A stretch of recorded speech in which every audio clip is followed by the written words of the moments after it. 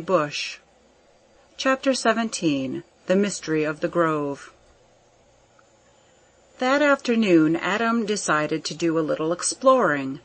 As he passed through the wood outside the gate of Diana's Grove, he thought he saw the African's face for an instant, so he went deeper into the undergrowth and followed along parallel to the avenue to the house. He was glad that there was no workman or servant about, for he did not care that any of Lady Arabella's people should find him wandering around her grounds. Taking advantage of the denseness of the trees, he came close to the house and skirted round it.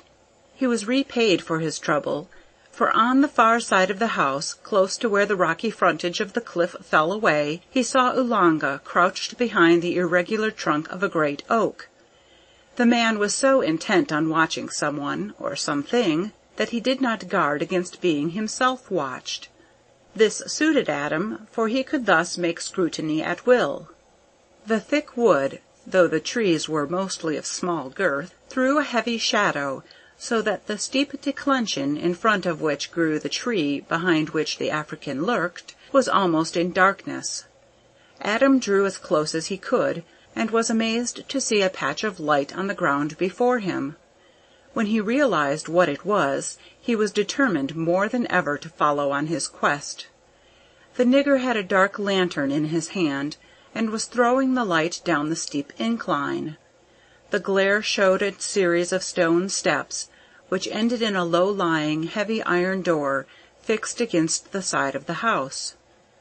All the strange things he had heard from Sir Nathaniel, and all those little and big, which he had himself noticed, crowded into his mind in a chaotic way.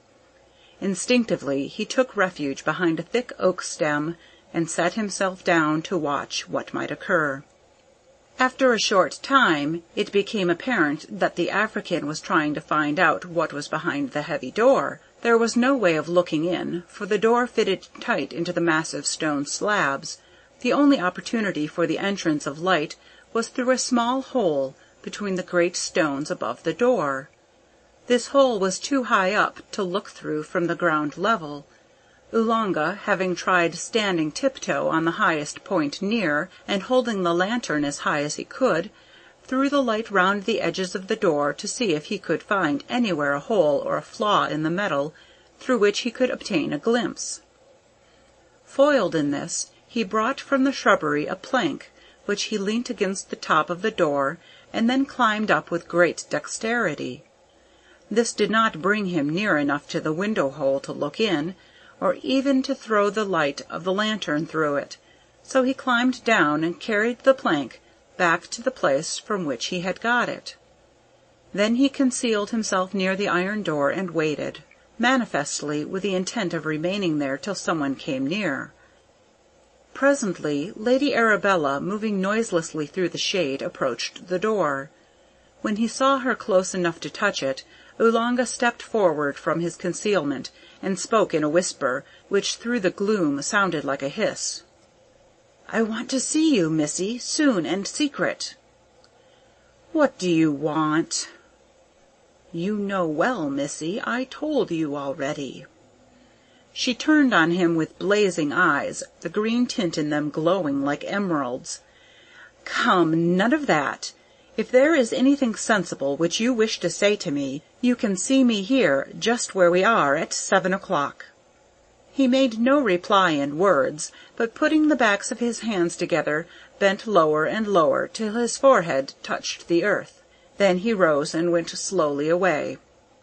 Adam Salton from his hiding-place saw and wondered. In a few minutes he moved from his place and went home to Lesser Hill, fully determined that 7 o'clock would find him in some hidden place behind Diana's Grove. At a little before 7, Adam stole softly out of the house and took the back way to the rear of Diana's Grove. The place seemed silent and deserted, so he took the opportunity of concealing himself near the spot whence he had seen Oolanga trying to investigate whatever was concealed behind the iron door.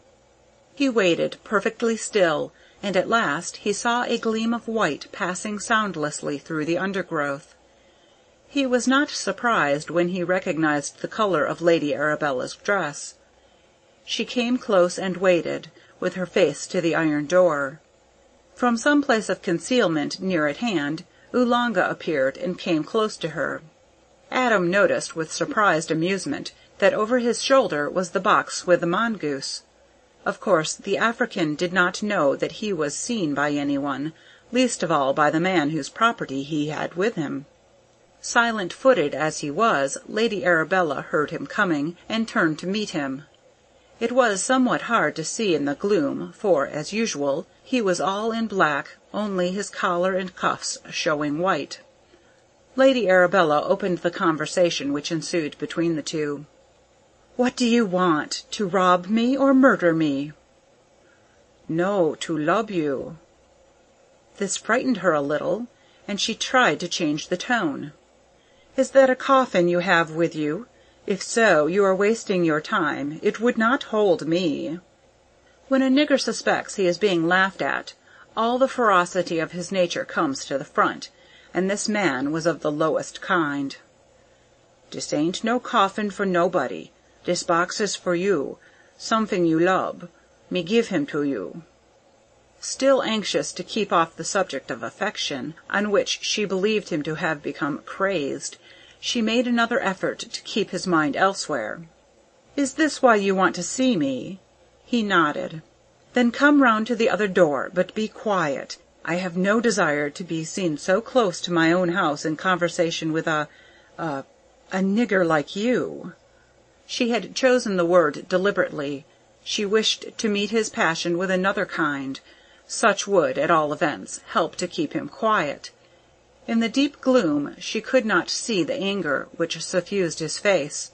Rolling eyeballs and grinding teeth are, however, sufficient signs of anger to be decipherable in the dark. She moved round the corner of the house to her right. Oolanga was following her when she stopped him by raising her hand. "No, not that door," she said. "That is not for niggers. The other door will do well enough for you."